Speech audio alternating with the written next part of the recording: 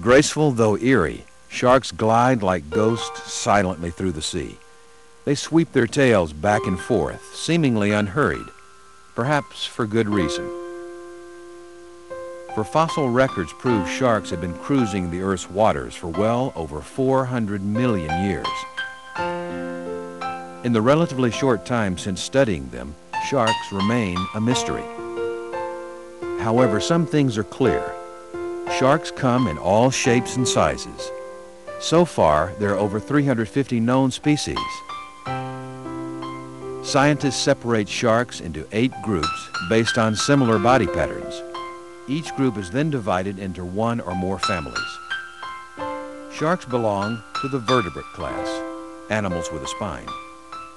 They are closely related to skates, rays, and an unusual prehistoric-looking fish called the chimera. But sharks are a different kind of fish.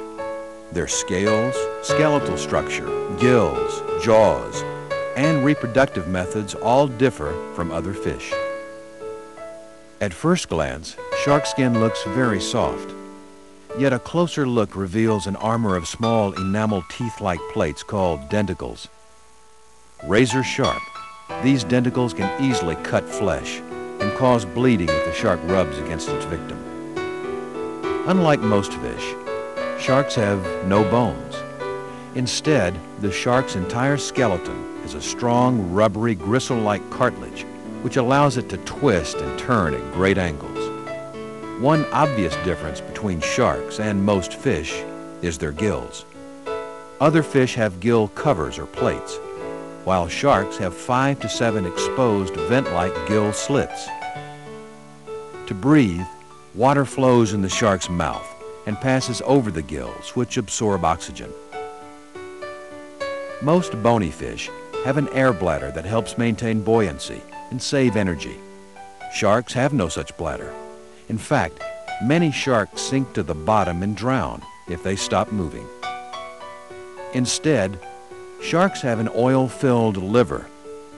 Because oil floats in water, the liver naturally reduces a shark's weight by acting as a flotation device, similar to a life vest.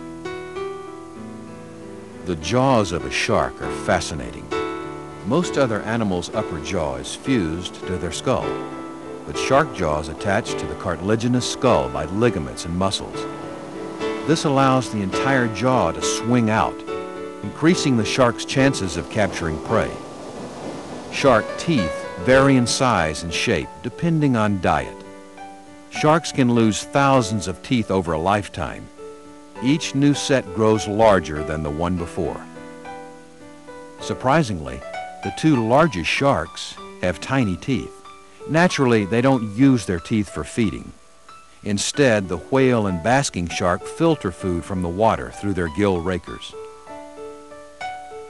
Not much is known about how sharks court, mate, and bear their young.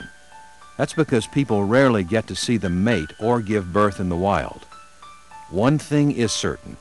From courting to birthing, the process is very unusual. Millions of years have molded these magnificent creatures, still cloaked in mystery and intrigue. As scientists anxiously strive to reveal the secrets surrounding sharks, it seems a developing respect begins to challenge our fears.